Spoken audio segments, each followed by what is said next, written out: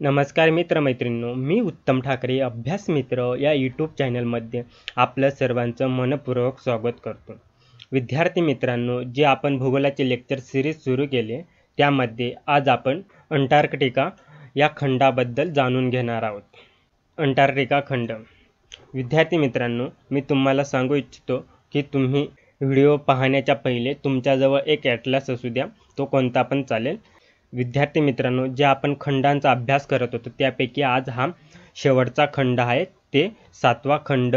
आणि हा खंड आपल्या पृथ्वीवर कुठे आहे तो म्हणजे सर्वात दक्षिणेला वसलेला असून पृथ्वीचा दक्षिण ध्रुवही या खंडावर आहे।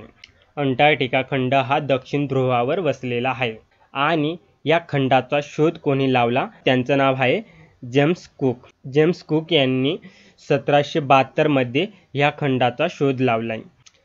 तसेच अंटार्क्टिका खंड हा ट्रान्स अंटार्क्टिक पर्वतरांगांनी विभागला गेला आहे व अंटार्क्टिका खंडावर स्थानजन्य पर्वतश्रेणी आहेत। या पर्वतश्रेणीमध्ये काही पर्वत शिखरे आहेत, मार्कहॅम, सायपल, लिस्टर, कर्कपॅट्रिक हे शिखरं आहेत आणि ह्या शिखरांची उंची आहे 4500 मीटरहून हे अधिक उंचीचे शिखर आहेत। जे अंटार्क्टिका खंडामध्ये उत्थानजन्य पर्वतश्रेणी आहे त्यामध्ये काही पर्वत शिखर आहेत, त्यांचे नाव पुन्हा एकदा बघा, मार्कहॅम, सायपल, लिस्टर, कर्कपॅट्रिक हे काही शिखर आहेत आणि त्यांची उंची आहे 4500 मीटरहून अधिक उंचीचे हे शिखर या खंडामध्ये आहेत। त्यानंतर आता आपण पुढे जाऊ। अंटार्क्टिका खंडामध्ये जी उत्थानजन्य पर्वतश्रेणी आहे या श्रेणीमुळे काय झाले आहे ते म्हणजे खंडाचे पूर्व आणि पश्चिम असे दोन असमान भाग झालेले आहेत। इथं हे लक्षात घ्या मित्रांनो, जे उत्थानजन्य पर्वत या श्रेणीमुळे पूर्व आणि पश्चिम असे दोन असमान भाग झाले आहेत व रास बेटावर माउंट एव्हरेस्ट हा सुमारे 3736 मीटर उंचीचा जागृत ज्वालामुखी आहे आणि या अंटार्क्टिका खंडाच्या मध्यभागी बर्फाच्छादित उंच पठारे आहेत। जे पठार आहेत ते पूर्ण बर्फाच्छादित आहेत आणि तसेच हा खंड आहे ना, हा पूर्णपणे बर्फाच्छादित आहे। जवळजवळ या खंडाचा 98% भाग हा पृष्ठभाग बर्फाच्छादित आहे आणि हा खंड सर्व खंडांपेक्षा जास्त थंड आहे। तसेच कोरडा आणि प्रचंड वारे वाहत असणारा व सर्वसाधारण सर्वात जास्त उंचीचा असणारा खंड आहे। अंटार्क्टिका खंड हा पूर्णपणे बर्फाच्छादित आहे आणि हा बाकीच्या इतर खंडांपेक्षा सगळ्यात जास्त थंड आहे। त्या ठिकाणी खूप प्रचंड वारे वाहतात आणि हा खंड आहे ना, तो सगळ्यात जास्त उंचीवर असणारा खंड आहे। त्यानंतर आता आपण पुढे जाऊ। त्यानंतर अंटार्क्टिका या खंडामध्ये खूप साऱ्या देशांचं संशोधन केंद्र आहे। तसंच आपल्या भारताचं पण एक संशोधन केंद्र आहे, तेच आता आपण पाहणार आहोत।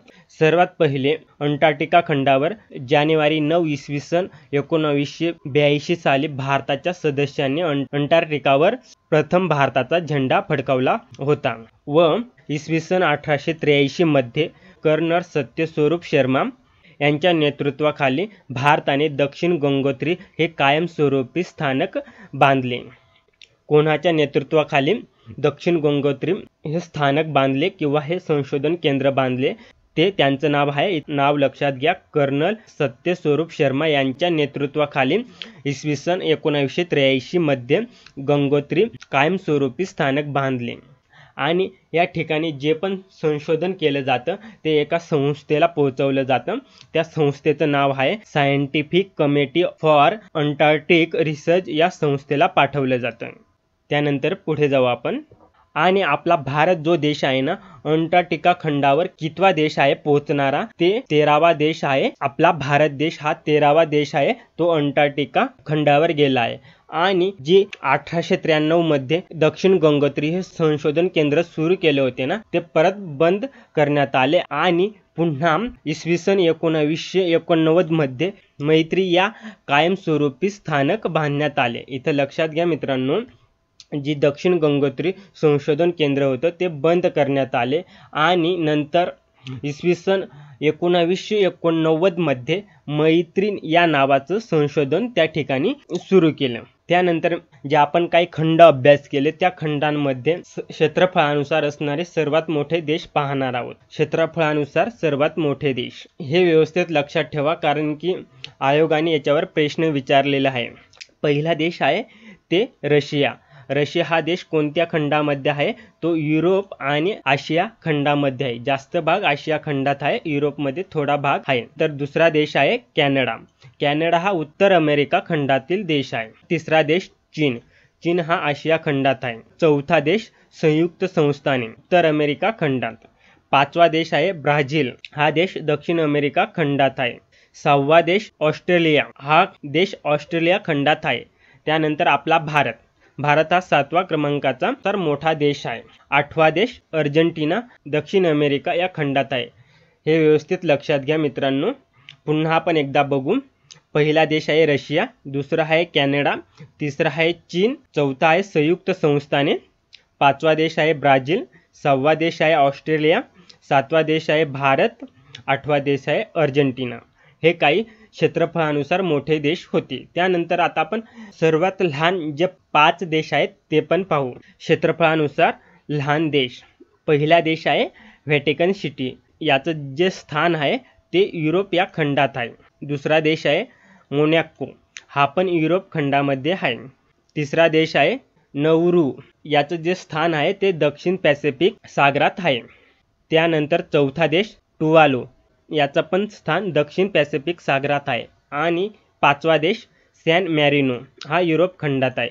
पुन्हा इथं लक्षात घ्या, पहिला देश आहे व्हॅटिकन सिटी, दुसरा आहे मोनॅको, तिसरा आहे नौरू, चौथा आहे टुवालू, पाचवा आहे सॅन मॅरिनो। हे मित्रांनो क्षेत्रफळानुसार सर्वात लहान 5 देश होते। अशा प्रकारे विद्यार्थी मित्रांनो आज आपण अंटार्क्टिका या खंडाचा अभ्यास केला।